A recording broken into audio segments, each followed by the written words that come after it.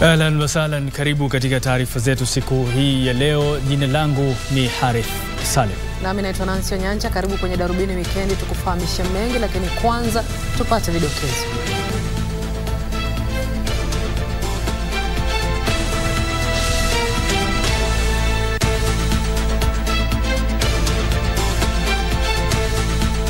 Maafisa wa mahakama ya Kisii kuzuru eneo la tukio la kinyama lilompofusha mtoto sagini kijijini Kuruma Ijumaa ijayo. Maandamano dhidi ya serikali yaliyopangiwa Jumatatu yazua hisia mseto. Collaboration. We build a sisterhood, a brotherhood, a first spouses collaboration and network to say that I will not sleep if my sister in Wajir is sleeping hungry. Na wito watolewa kwa kaunti zilizo na chakula kusaidia zile zinazokabiliwa na tatizo la baa la njaa.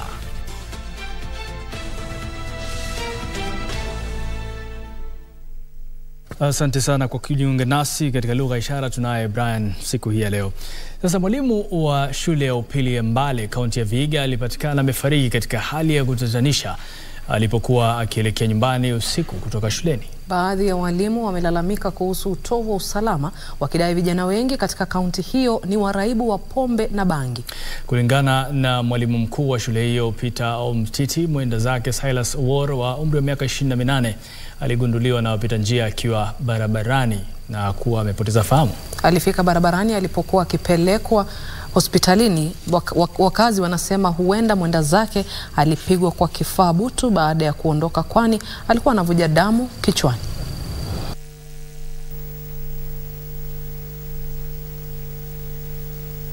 Kapata ile damu inatiririka kutoka kwa kichwa na mkono, na alikuwa amelala tu, hakuwa na fahamu kabisa. Kwa na huyu mwalimu hapa mpaka saa 2:30 ni mwalimu wa darasa, yani class teacher. Alikuwa anapeana fare kwa wanafunzi. Kuna wazazi fulani walimtumia fare na ikaonekana ya kwamba aweze kupeana hii fare kwa wanafunzi. Tumekuwa naye akipeana na wanafunzi na akaondoka saa 2:30. Tunamjua mwalimu mzuri, ni isa pastor, so si mlevi, si mtu ambaye tunaweza sema kwamba alikuwa maybe amesosana na mwenzake ama nini. Ni familia changa, ni familia ya mtoto mmoja na mama na baba. Wangali wachanga. Tumewafanyia harusi juzi tu, miaka 2 iliyopita. Kuna uwanja wa utamaduni karibu na shule yetu. Vijana wengi wanalala hapo wakifuta bangi, na unaona ni vijana ambao huwezi waamini, na imefanya eneo hili limekuwa mbaya kidogo. Na kaunti zinazopakana na ziwa Victoria zimetakiwa kutumia mbinu za kudumu kuongeza idadi ya samaki ambao wanapungua kutokana na athari za mabadiliko ya hali ya hewa. Akiongea wakati wa kuhitimisha kongamano la magavana kutoka eneo la ziwa, mwakilishi wa shirika la chakula na kilimo wa Kenya Kala Mikavi alitoa wito kwa kaunti hizo kutumia vishawishi vilivyoko kukabiliana na athari za mabadiliko ya hali ya hewa. Mabadiliko ya hali ya hewa yameathiri viumbe vya majini kwa kiwango kikubwa, na idadi ya samaki katika ziwa Victoria imepungua kwa kiwango cha kutia wasiwasi. Mwakilishi wa shirika la chakula na kilimo FAO hapa nchini Kala Mikavi alisema taifa hili lina upungufu wa samaki wa tani 400 na kutoa wito kwa kaunti kuhimiza mbinu za kisasa za ufugaji samaki. Like Victoria, which is the main source for inland fisheries and cage fish farming, together with the other aquaculture practices, have a huge potential in closing the fish production gap in Kenya. Gavana wa Busia Paul Otoma alisema mizozo inayotokana na ziwa Victoria, rasilimali za mipakani inafaa kuwezesha serikali kutambua ufugaji wa samaki kama chanzo mbadala cha samaki. If it is an average ngege is around 400 to 500 shillings. If you look at the average income of a citizen here, most of them would rather sell that and buy something else and maybe remain with some balance to do other things. So you can find you're a fisherman, but you cannot afford to eat that fish yourself. And it's a challenge to us. Matamshi yaliyoungwa mkono na mwenzake wa Migori Ochilo Ayako aliyesisitiza haja ya kukuza uwezo wa wafugaji wa samaki. And the Ugandans discovered that we are very aggressive fishing communities around here, so they are here to Migingo and in some other islands including Busia, arresting our people. So if we are to have sustainable stocks in the lake, we must think outside the box. Ruth Wamboi, Darubini, Wikendi. Na maandamano yaliyopangwa na kiongozi wa upinzani Raila Odinga kote nchini siku ya Jumatatu yanaendelea kuibua hisia mseto. Wanaunga mkono wito huo waliandamana leo, huku wapinzani wakisema maandamano hayo hayatabadilisha chochote.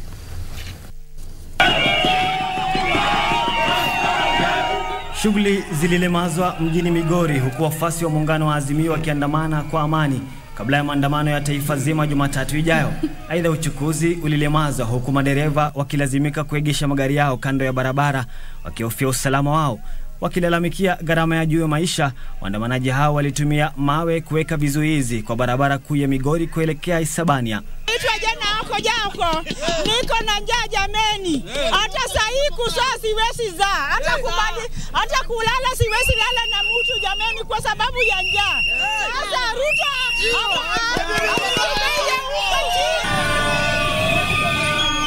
Vile katika kaunti ya Busia, mamia ya wafuasi wa muungano huo waliandamana kupinga gharama ya juu ya maisha. Wakiongozwa na mbunge wa Matayos Geoffrey Odanga, wafuasi hao walitaka serikali irejeshe ruzuku kwa bidhaa muhimu ili kuwakinga wa Kenya dhidi ya gharama ya juu ya maisha. Hakikishe kwamba bei imeshuka, ya vyakula, ya mafuta, ya stima, ya kila kitu. Lakini huku wafuasi wa muungano huo wakiandamana, baadhi ya wanachama wa shirika la maendeleo ya wanawake jijini Nairobi sasa wanatoa wito kwa kinara wa upinzani Raila Odinga kusitisha maandamano hayo yaliyopangwa kufanyika Jumatatu ijayo. Kile kinaendelea sio maandamano, ni kutafuta njia ya kuingia kwa serikali kwa mlango ya nyuma. Na hiyo ndio hatutakubali. Sisi hakuna watoto wetu tutakubali watoke kwa maandamano. Mambo mengine wanasema wataenda State House. State House sio mende inakaa huko. Ni serikali ile imechaguliwa. Ongezea tena nataka kusema huyu mzee mwenye maandamano tunamuomba kabisa. Maandamano kama ni maandamano anataka apitie bunge. Siko ndio sheria inatengenezangwa ama namna gani? Na Jumatatu ni siku ya wazazi kurudisha watoto yao shule.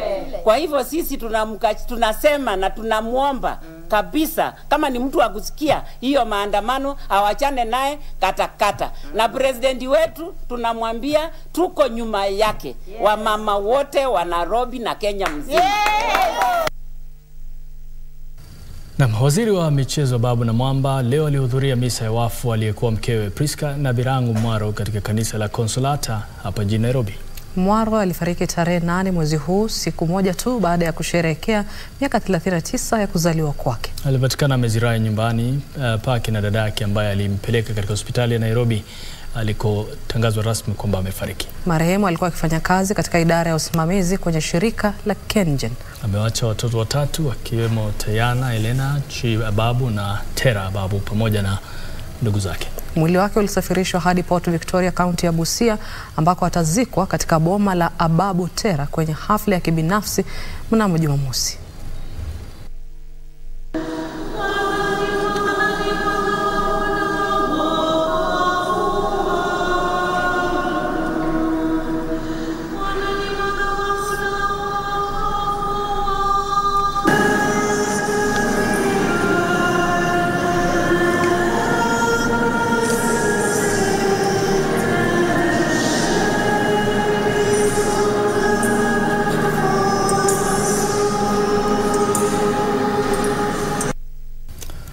Maafisa wa mahakama huko Kisii tarehe 24 mwezi huu watazuru kijiji cha Ikuruma, eneo la Marani, eneo kulikotekelezwa kitendo cha kinyama kilichomwacha mvulana wa miaka 3 bila macho. Hakimu mkazi Christine Ogweno amewaagiza makachero kwenye kesi hiyo kuwaongoza washukiwa watatu hadi eneo ambapo yadaiwa walimnyofoa macho Briton Junior Sagini kama sehemu ya ushahidi. Maelezo zaidi ni katika taarifa ya Serafina Robi. Watatu hao ambao ni Rael Nyakerario, Alex Ochogo na Pasifika Kwamboka tarehe 24 mwezi Machi wataandamana na makachero kuelekea eneo la Marani ambapo inadaiwa walimnyofoa macho mtoto Sagini mwenye umri wa miaka 3. Afisa wa polisi Goded Mburu alikamata mojawapo wa washtakiwa hao aliambia mahakama kuwa alikimbia hadi eneo la tukio alipopata habari kuwa wananchi waliokuwa na ghadhabu wanataka kumchoma shangazie mtoto Sagini Pasifika Nyakerario ambaye walidai alihusika katika kitendo hicho cha kusikitisha. Serafina Robi, Darubini. Tunakwenda mapumzikoni lakini tutarejea na mengi baada ya muda usiokuwa mrefu.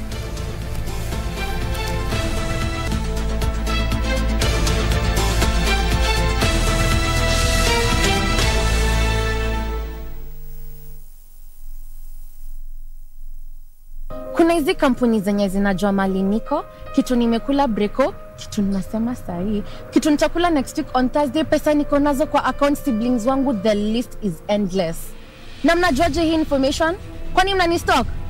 Lakini nikuulize, kabla ya kupress allow, ulijiuliza hii information inatumiwa kwa njia gani? Kabla ya kuallow, hakikisha umesoma terms and conditions. Ujumbe huu umeletwa kwako na ofisi ya Data Protection Commissioner. Welcome to Casablanca. Morocco is a very touristic country. I think it is in our blood to the hosting. We are very well known for hospitality. Football remains the most popular sport. Just what is behind Morocco's success in football? We have the homologation of CAF and FIFA, both of them. This week on Channel 1.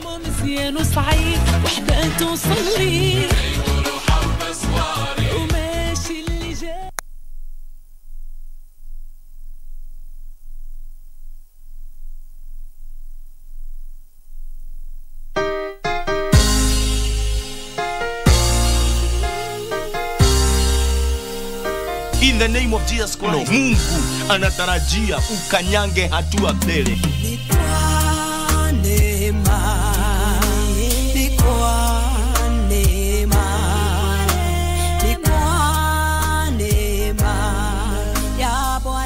Wengine wametawaliwa na uchawi, wakati wao umefika.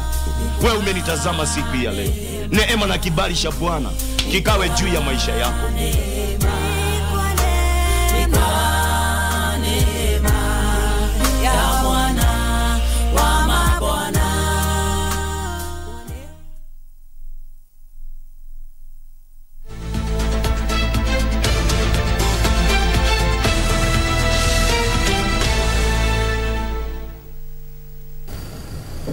Na iwapo ndio mwanzo unajiunga nasi, tunaendeleza taarifa zetu hapa KBC. Na mama wa taifa Rachel Ruto amewataka wake wa magavana kushirikiana kubuni mbinu za kuwasaidia magavana na serikali zao. Akizungumza katika ikulu ya rais hapa Nairobi baada ya kuandaa kiamsha kinywa kwa wake za magavana, Rachel alipendekeza mpango wa kusaidiana vyakula ambapo wake wa magavana kutoka kaunti zilizo na chakula cha kutosha wawe wanawasaidia wenzao wanaokumbwa na njaa. Kupitia mpango wa Mama Doing Good na washirika wake, afisi ya mama wa taifa itatoa usaidizi kwa ukuzaji wa kiufundi kwa mipango itakayoanzishwa na wake wa magavana. We build a sisterhood, a brotherhood, a first spouse collaboration network to say that I will not sleep if my sister in Wajir is sleeping hungry. And so that is what I was thinking. The ones from Trans Nzoia, my sister, Mrs. Natembea, and my sister, Mrs. B, with the maize there, because we have a lot of maize there. What about if you collect, people donate and bring a few sacks of maize during the harvest? If you adopt a forest in your county, take a minute to think about the forest in your county. Some of you are thinking, I don't think we have any forest. What about coming up with a forest? in your county. Government is here to support us. We are reforming the whole space around empowering women financially. I recently changed the manner of delivery of credit to women using our Women Enterprise Fund. I have in this budget the affirmative action finances by our women members of parliament. We have added 1 billion shillings to them so that they can reach more women. We have also increased financing out of the Women Enterprise Fund from 5 billion to 13 billion. We're going to, and we want to deliver that on a technology platform. Na serikali imeonya kuwa taasisi za mafunzo ya kiufundi zinazofanya kazi bila hati zinazohitajika zitafungwa. Akiongea wakati ya hafla ya mahafala katika taasisi ya masomo ya usimamizi hapa nchini, mkurugenzi wa masuala ya ubora kuhusu elimu ya taasisi za kiufundi Josephine Kasera amesema taasisi za mafunzo ya kiufundi hapa nchini zitakaguliwa ili kubaini uwezo wao wa kutoa mafunzo yanayofiki viwango vilivyowekwa. Initiative that is going to shape the skills of potential employees even as they seek employment in other organizations. Learning is not just theoretical, there's a practical aspect that is there, and indeed there's a course that they have to do on practical attachment and orientation, and it is marked. Wakati mtoto anapompoteza mzazi wake, ni wachache sana ambao hubahatika kupata malezi au mlezi wa kujaza pengo lililoachwa na mzazi aliyefariki. Lakini hadithi ni tofauti kwa msichana wa umri wa miaka 11 katika kaunti ya Samburu ambaye tumempa jina la Simaloi ili kumbana. Simaloi ni mlezi na pia anakimu mahitaji ya ndugu zake wadogo. Yeye ukosa kuhudhuria masomo kutokana na jukumu alilojitwika la kuwa mzazi. Sasa Shila Yogo ana taarifa kamili kuhusiana na hayo.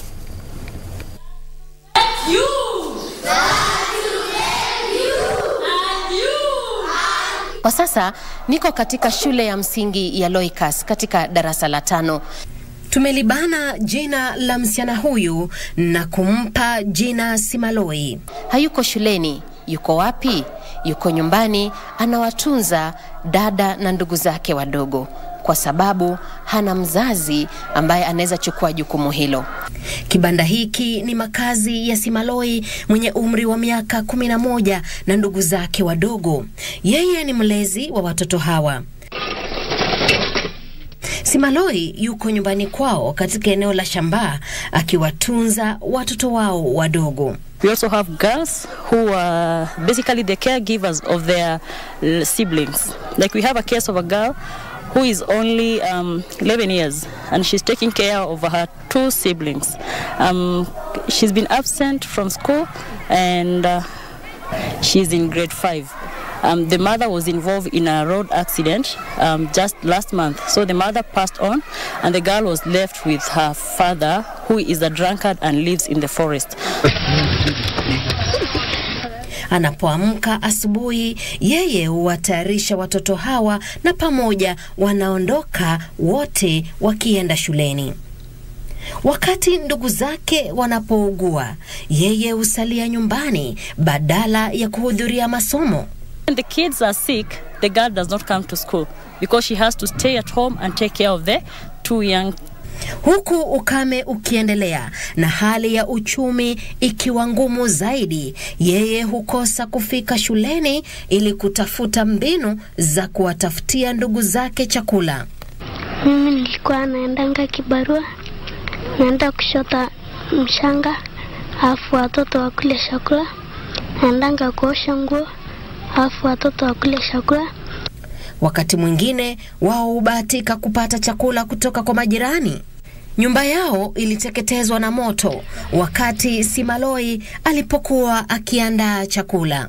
Iwapo atakosa kupata usaidizi, mwalimu wake anahofia kuwa ndoto ya msichana huyu ya kukamilisha elimu huenda ikakatizwa. If the system continues We are afraid that we lose a girl. Majirani wametoa wito kwa wasamaria wema kuwasaidia watoto hao. Mlezi huyu mdogo ana imani kuwa msamaria mwema atajitokeza kuwasaidia kujenga nyumba ili yeye na ndugu zake wapate makazi.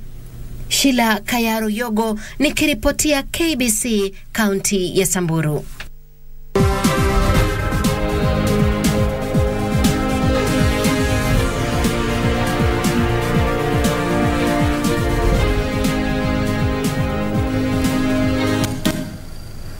Na mtazamaji, kwa biashara, serikali inadhamiria kusajili kwenye makundi takriban mafundi milioni 6.7 wa jua kali kabla ya mwezi Juni mwaka huu kama sehemu ya kuandaa makundi hayo kunufaika na huduma za kifedha kutoka hazina ya Hasla.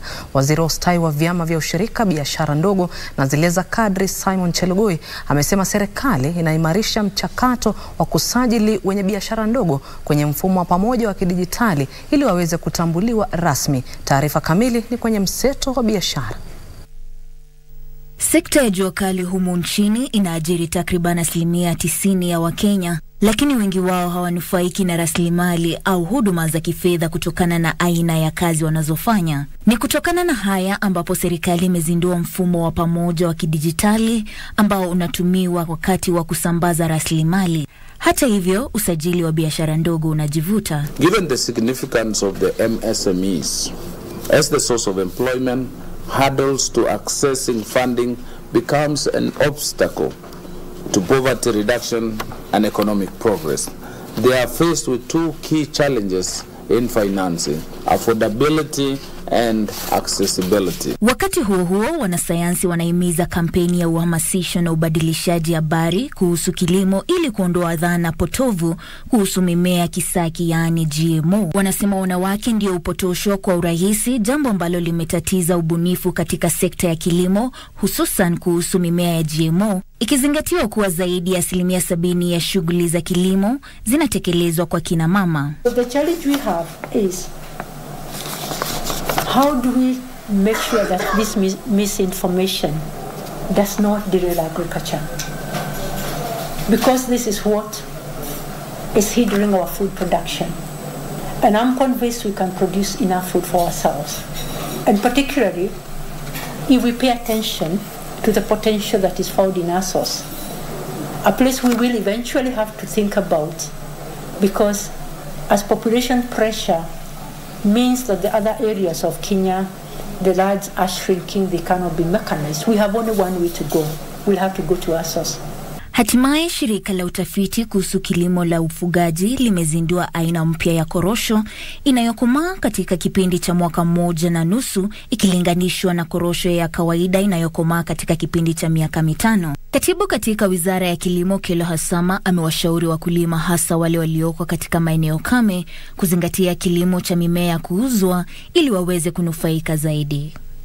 Iko soko kubwa katika dunia, katika Kenya, ambayo hata ukilima shamba yote ya Kenya huwezi tosheleza. Hiyo soko haiwezi toshelezwa. Kwa hivyo ni nafasi nzuri ya Wakenya wale wanataka kulima hii kwa sehemu kame, kwa sababu hii ni mimea ambayo haitaki mvua mingi, inastahimili kwa those arid and semi-arid areas. Watu wachukue advantage, wapande kwa wingi.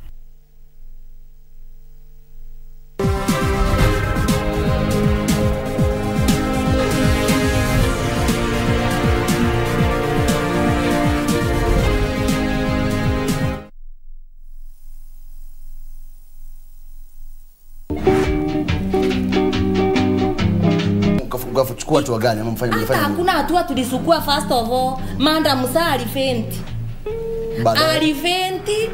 Wakati alifentuka, mimi nikamwambia asijali. Haya ni mambo ya dunia. Toka, si utoka uende na nini? Wewe.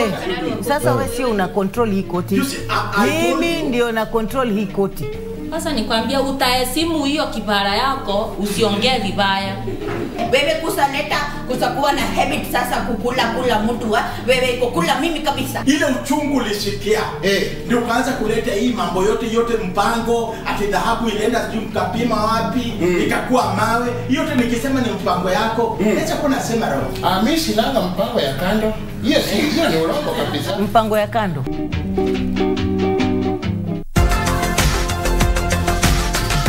Don't miss our upcoming episode on kidney disease as we dive deep into kidney disease management and prevention.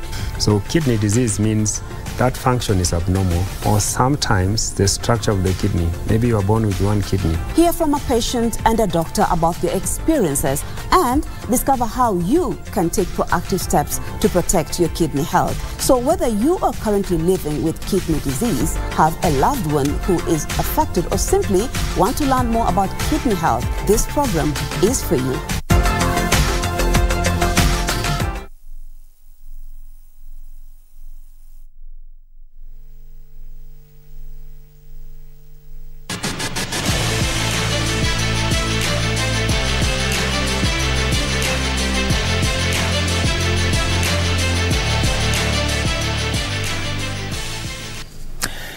Hujambo na karibu sana katika Darubini Michezo. Mimi ni At Lemoka.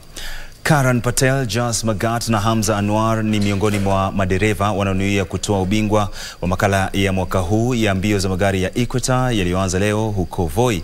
Mashindano hayo yatakayokamilika siku ya Jumapili yamewavutia zaidi ya madereva 15. Makala ya mwaka huu ya Equator Rally yanaandaliwa baada ya yale ya mkondo wa kwanza ya Rally Bandama yaliyoandaliwa mwezi Februari nchini Cote d'Ivoire. Hata hivyo, madereva walioshiriki kwenye mkondo huo wa kwanza washiriki kwenye mkondo wa Equator.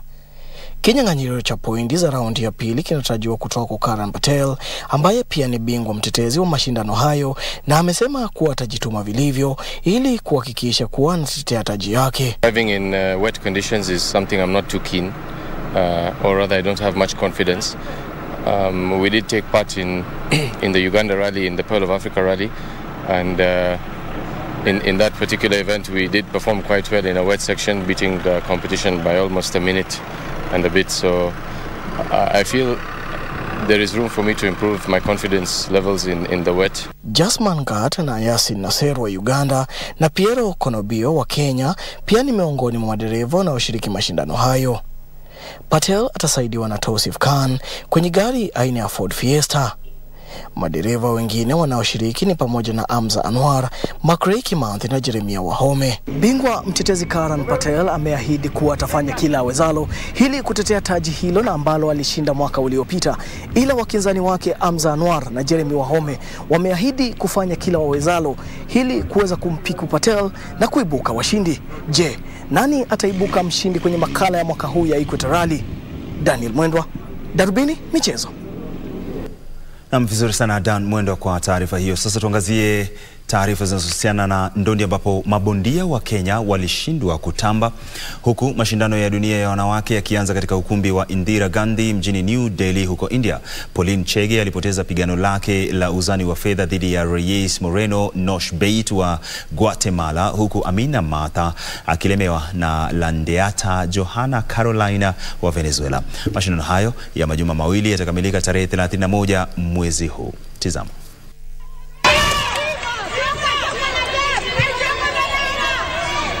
Bingwa wa taifa uzani wa fedha Pauline Chege alikuwa bondia wa kwanza kubanduliwa mashindanoni baada ya kushindana na Moreno Noshbeit wa Guatemala.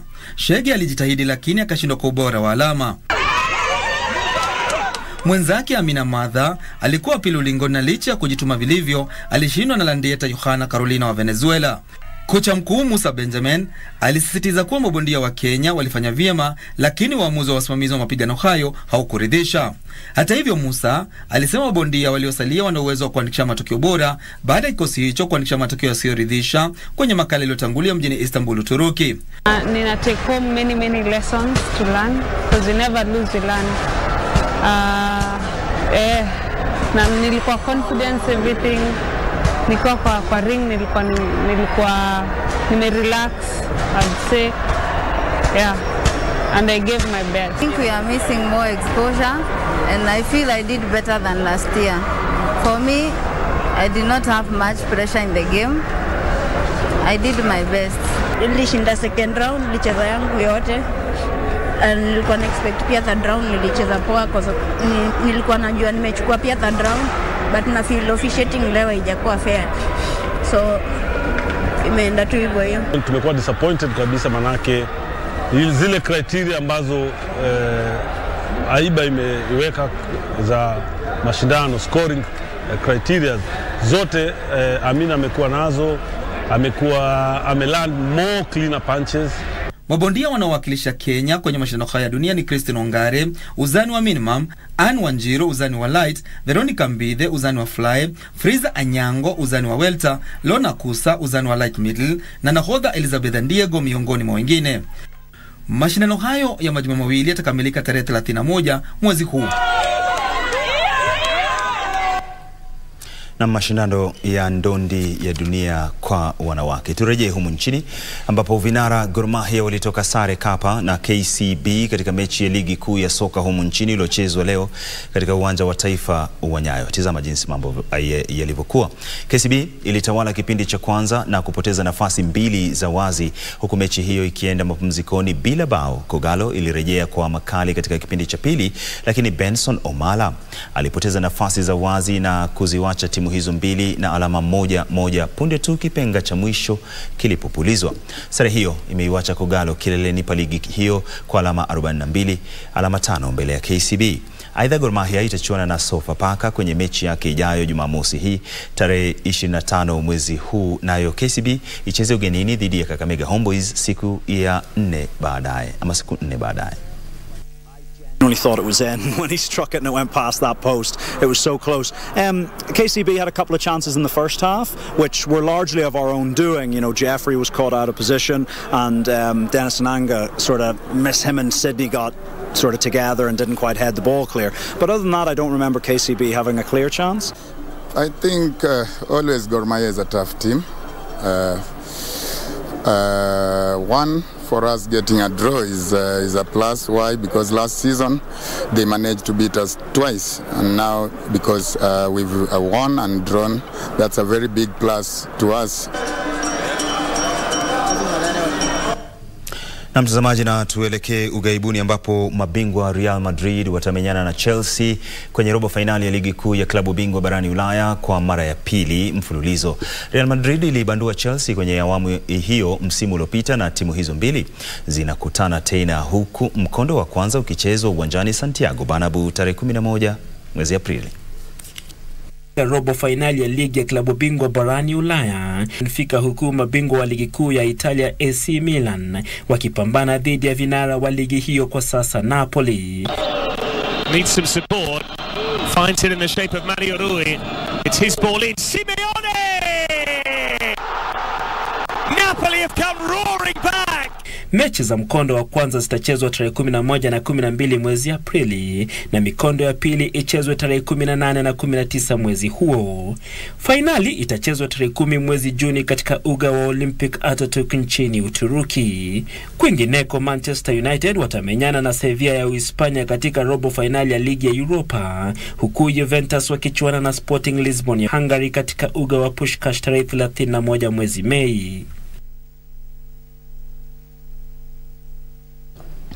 Nancy Onyancha, tumefika mwisho sana wa Darubini michezo, lakini kumbuka Al-Merreikh ya Sudan wanacheza na Esperance ya Tunisia ni 1-1. Esperance wamelishwa kadi nyekundu, alafu Cotton Sport kutoka Cameroon na Al Ahly ya Egypt magoli ni 2-0. Al Ahly wanaongoza kwa magoli 2. Zamalek watakuwa wanacheza saa 4 usiku dhidi ya Belouizdad kutoka huko Algeria. Na kurudisha kwake Harith na Nancy Onyancha. Mimi ni @I Lemoka na nimetoka.